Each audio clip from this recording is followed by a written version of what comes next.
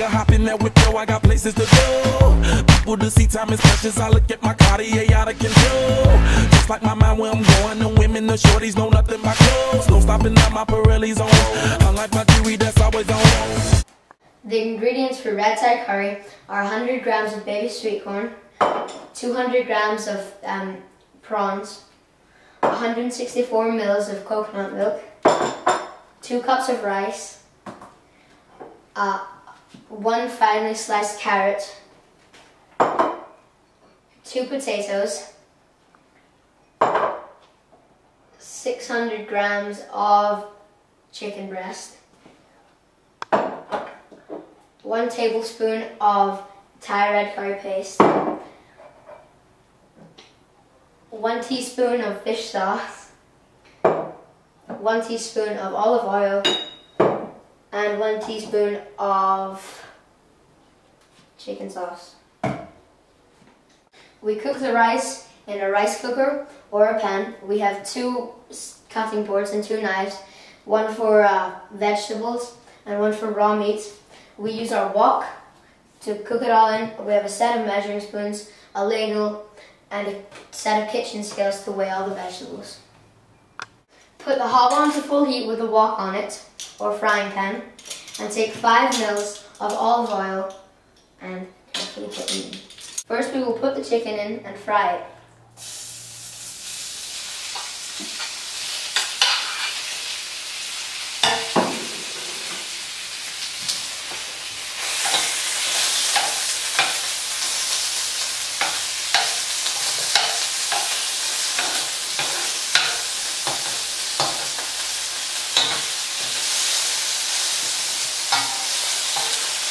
Now we can add some more.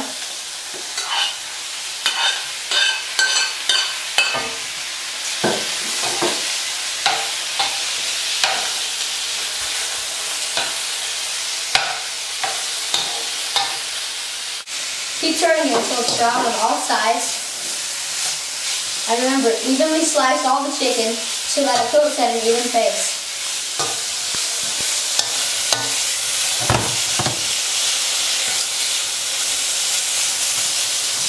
As you can see, the chicken is now changing color as it goes from raw ingredients to cooked ingredients. As you can see, the chicken is now changing color as it goes from raw meat to cooked meat. It goes from pink to brown as this is a change in the composition. Now we're going to add the raw prawns. As you will see, the prawns will change color from a silvery to a pink.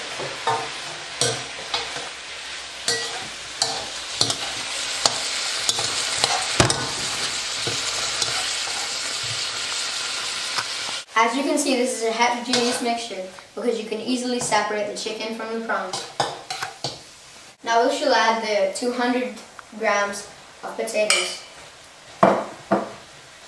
These are unlike the chicken and the prawns because they will stay the same color, but they will go from a hard vegetable to a soft vegetable. But as you can see, it's still a heterogeneous mixture because it's easy to separate. Now we will add the baby sweet corn and the carrots.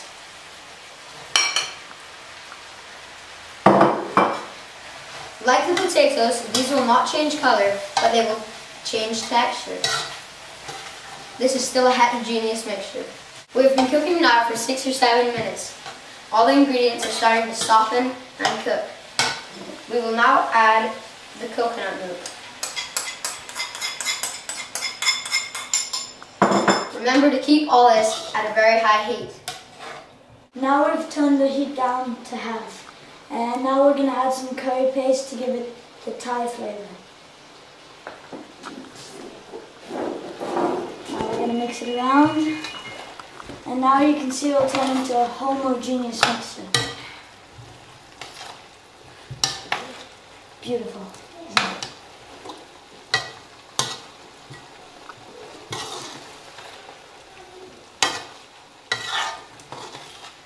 As you can see, this is a homogeneous mixture. And now I'm going to add the chicken stock.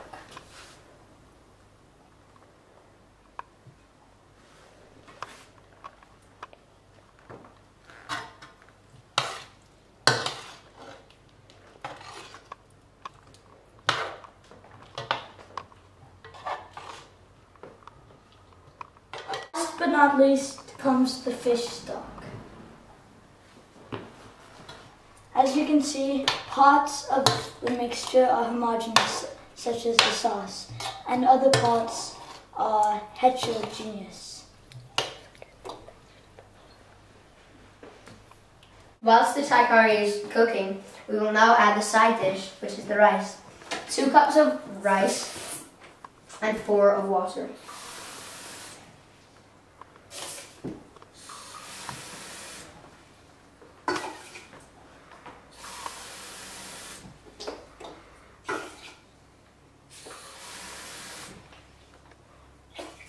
Also do this with a deep pan by adding the same amounts.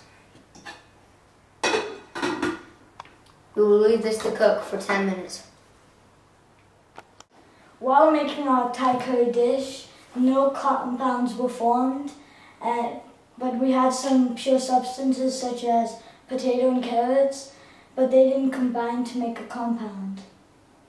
We also had some original compounds from our original ingredients, such as the coconut milk, which is made out of the extracts of coconut milk, water, and the juice of coconut. One of the compounds in coconut milk is water. The formula for water is H2O, meaning 2 bits hydrogen and 1 bit oxygen. You could easily separate the solids from the liquid, which would change the physical outcome. However, that would alter the taste. I found it very rewarding by making this beautiful meal. I enjoyed the final outcome of the meal. The only part of this project that we found challenging was finding the compounds in the meal.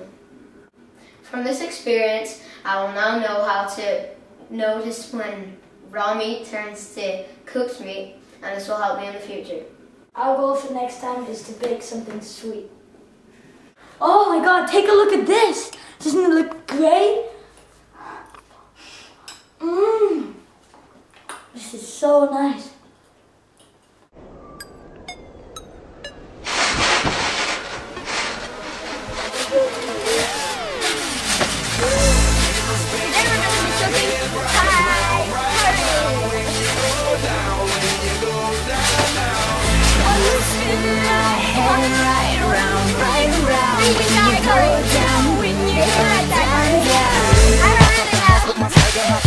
I got places to go. People to see, time is precious. I look at my Cartier out of control. Just like my mind where I'm going. The women, the shorties know nothing but clothes. No stopping at my Pirelli's on. Our ingredients are 100 grams of baby sweet corn, 100 grams. You